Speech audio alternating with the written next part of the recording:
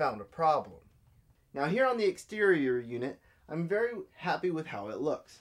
How you mount it to the unit itself, or to our RV, or your semi-truck, looks very simple and straightforward. And this is where I found the problem. I found these in the box.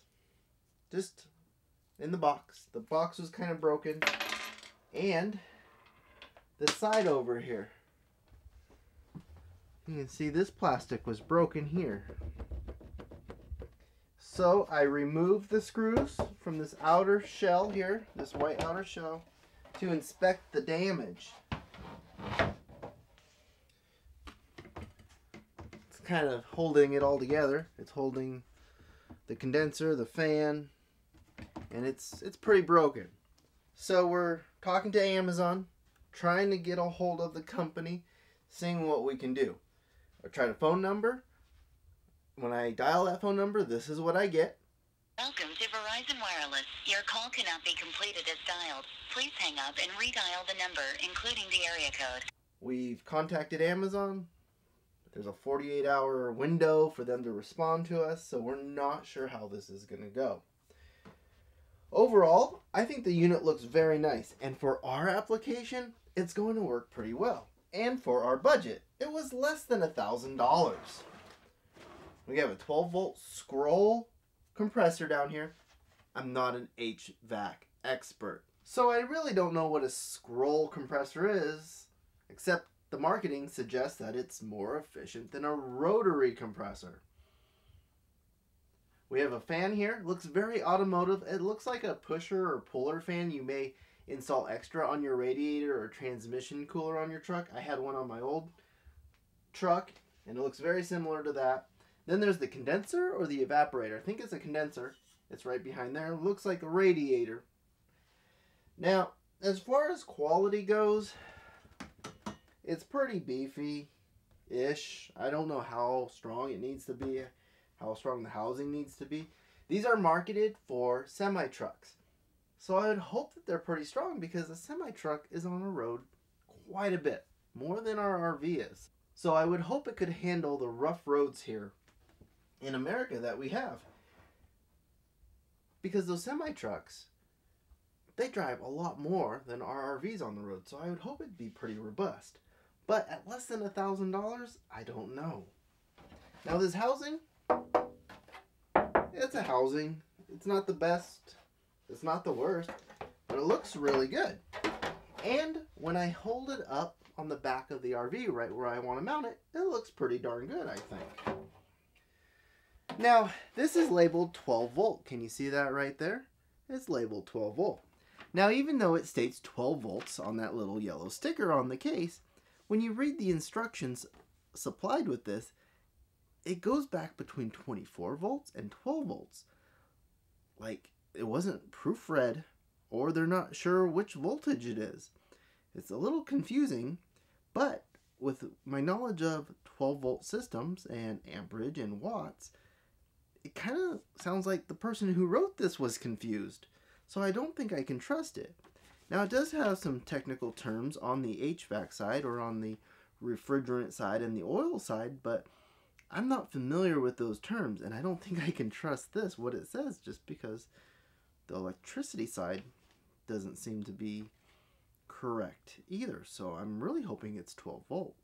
Now this is rated at 10,000 BTU according to the Amazon webpage, but on the webpage of the company Treeligo, how do you say that, Lauren? Treeligo? I don't know. I can't find this particular unit, but I did find it on another company's webpage called King Clima, and it was rated at like 12,000 BTU. So I don't know if this thing's 8,000 BTU, 10,000 BTU, or 12,000 BTU. I can't find a good data sheet on it. So this is out of my norm. Usually I like a lot of data. I like specifications on everything we've installed. So why did I buy this mini split 12 volt air conditioner? Well, it was the cost. Less than $1,000 for both these units. $959. It came out just over $1,000 with the extra shipping so I can get it here within a week and taxes. So I thought that's pretty good, and it was within our budget. Now we've been saving up for a cruising comfort 12-volt air conditioning system, and we just haven't saved up enough yet, and our air conditioner, well, we're going to have to replace it anyway. So I thought, you know what, this is in the budget. Sometimes the budget sets what you buy that season, and we thought we'd try this. And it's a gamble. We might be out $1,000. I don't know. Now here on the interior unit, you have a fuse, the plug that goes to the exterior unit, a drain plug, and the part where the refrigerant hose is attached. Now this is the bottom of the unit. Moving up here, I imagine that this flap here moves down. I think it's on a motor. I can't really move it. I don't want to force it. So I believe when you turn it on, it will open up like a mini split you'd see in a home or a commercial building. If you pull up on the edges here, and it's a little awkward, you can open up about that far. That's all you can open up. And you can see we got the motor over here. We got the fins there. And back here is an air filter. And you can remove that air filter by pushing up on these tabs. And it's in a track and it slides right out. Almost like a lint trap on a dryer. I believe you can just wash this off and reinstall it. I know on our rooftop air conditioner, we get a lot of dust in there. So I'm excited to see an air filter on here. And I'm excited that it's so easily removable. There's one on this side and there's one on that side. They're identical. As far as the wiring goes that was supplied, it's adequate. It's not super high quality wire by no means. This plug, I'm not sure what type of plug it is. I've never seen it. It's like an off-brand of a Anderson connector. The wiring though is not marked. And the fuse quality, not so impressive. In fact, I'm not going to use this fuse at all. I'm going to replace it with a breaker or a better quality fuse. What bothers me is the wiring is not marked. Now, my fear is, and chances are, this is probably aluminum wire. So I think I'm going to chuck the whole thing. Now, I read somewhere on their website, if we were going to use or need a longer wire, because this wire is not very long, to contact them. Well, we're trying to contact them to fix our broken housing here. We can't get a hold of them. And I want to extend this wire. I think for the length I need to run, about 20 feet from my batteries, I need 2-gauge wiring, and I would prefer a higher quality wire. That's just me. There's another wire here that's adequate. It's for the controller. There's 4 wires.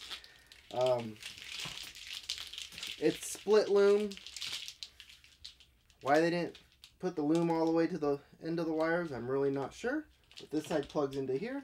This side plugs into the interior unit. And they gave you 11 feet of refrigerant hose. Now, I don't know if that term is correct or not, but I do know that these are hoses and you need to put refrigerant into this machine. There's 2 of them supplied. One's the high side, one's the low side. One came with insulation, one did not. The one that did come with insulation, again, they didn't take it all the way to the end. I'm not sure why. Okay quality, maybe? Again, I'm not an expert in HVAC systems, but the crimps look good. This remote here seems to be your only controls for this air conditioner. There's no controls on the interior unit or the exterior unit. Seems to be your on and off. You got a mode, a fan. Oh, that'd be cool, a fan mode. I bet that's really low amperage. Turbo, LED, I don't know what that means. Voltage. Oh, maybe you can check the voltage. That would be cool. Swing. Oh, maybe that, like this louvers back and forth. Sleep, light, temperature, timer, and eco mode. I don't know what eco mode is. I didn't read anything about that. So, is this a good purchase or a bad purchase for $959? Well, I don't know. Let me talk to the company and see what they're going to do about replacing this broken part, which it arrived broken, and see what their customer service is like, because I'm big on customer service. That's why we bought our heating systems from Rickson Enterprises in Oregon, and that's why we bought our Wallace stovetop from Scan Marine.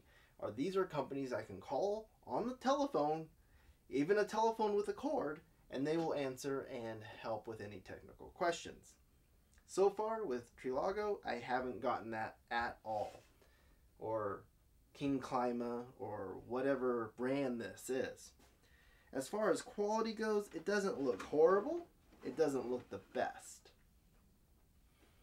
But if the ratings are correct on Amazon, and this is a 10,000 BTU unit for less than $1,000, and the way our particular fifth wheel is set up, it's going to work really well for us and our budget.